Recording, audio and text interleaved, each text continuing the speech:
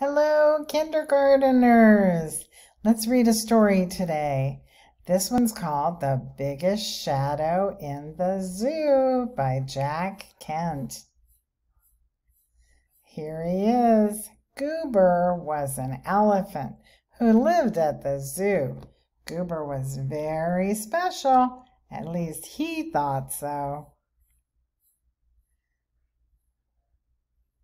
There he is on his moat. All the other animals lived in cages or behind bars. Goober lived on an island with a moat all around it, but that wasn't why Goober thought he was special. There was a bridge over the moat with a sign on it. The sign read, "Elephant rides, 10 cents, twice a day, in the morning and the afternoon." A box was strapped on Goober's back. Children sat in the box, and Goober gave them a ride. The children loved Goober, and they fed him peanuts, but that wasn't why Goober thought he was special. Look at that nice picture there.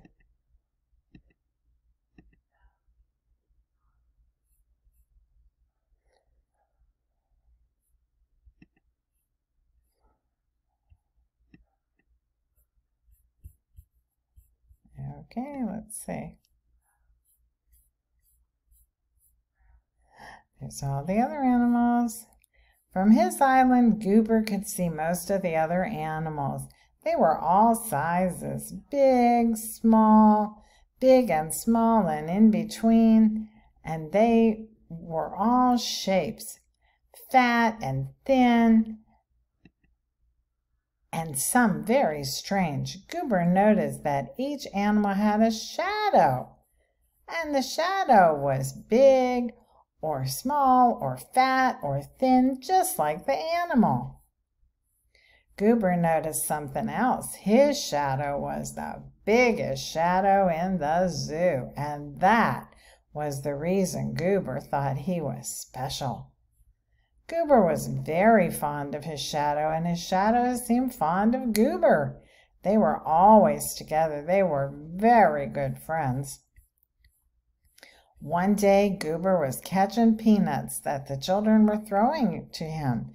His shadow was with him as usual. When Goober swung his trunk to catch a peanut, his shadow swung its trunk and pretended to catch one too.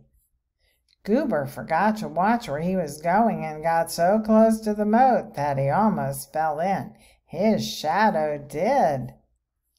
When Goober leaned over the edge of the moat, he could see his shadow down on the bottom. Goober was quite upset. He was afraid his shadow got hurt in the fall. Is that what you think happened? Goober stood very still and watched his shadow for several minutes. It didn't move. "It's dead," thought Goober, "but how could such a little fall kill it?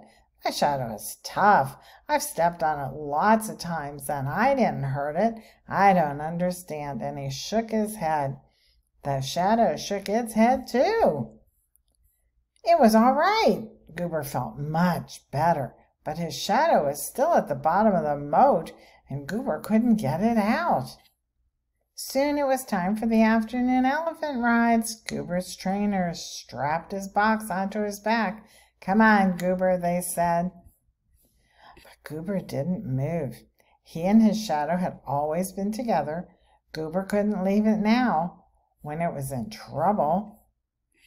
The trainers pushed and pulled. They scolded and coaxed, but Goober refused to budge.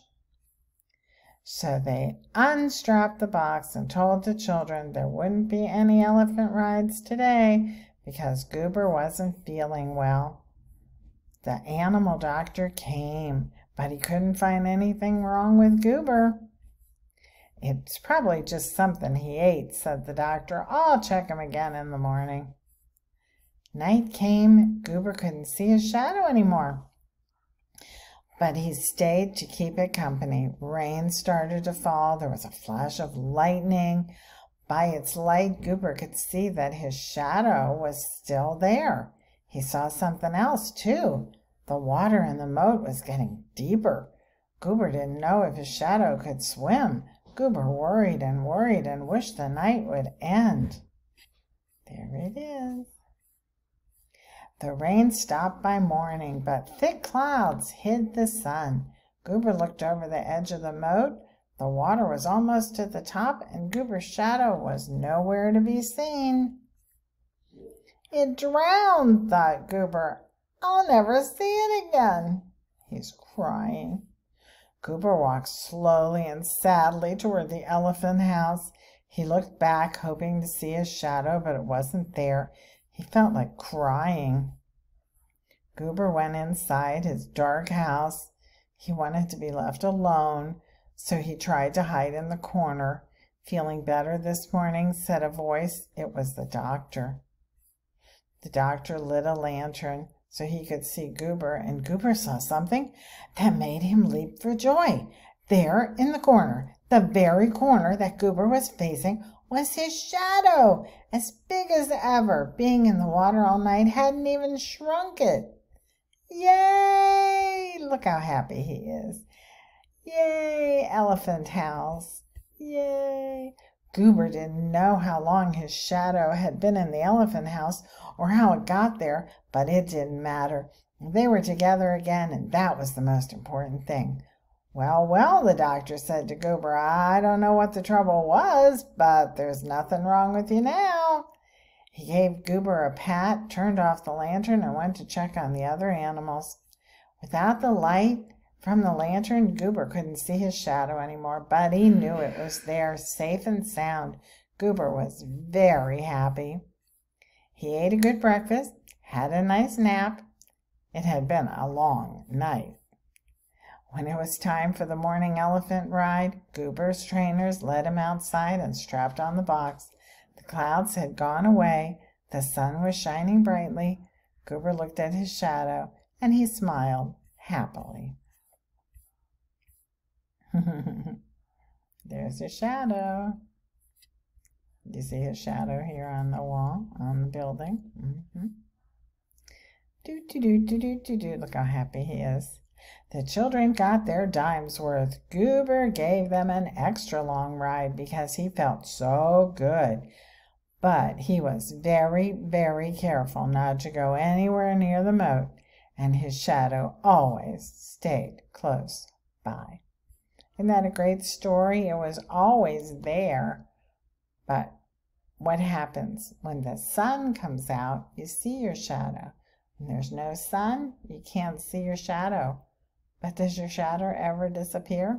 Nope, it always is there, whether you can see it or not. And Goober learned that lesson, didn't he? Right. So our main character was who? Goober, right. He was the most important character in the whole story. And who else was in the story? The doctor, the trainers, the children, parents, right. They were all characters in the story. All right. And the setting was the zoo, right? Yes, on the island with the moat. Moat is the water around the island. The little bridge, that was all the setting. All right, I'll see you next time. Bye.